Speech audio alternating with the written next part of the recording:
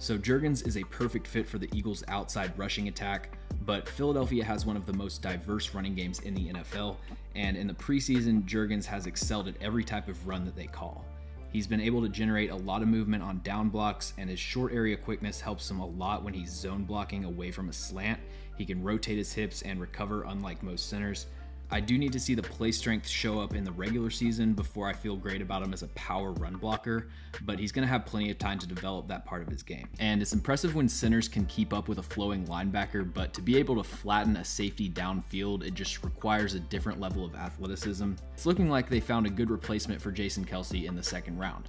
That's not to say he'll be as good of a player as Jason Kelce's been, but when Kelce retires, the Eagles won't need to change their run scheme at all because Cam Jurgens is capable of blocking everything.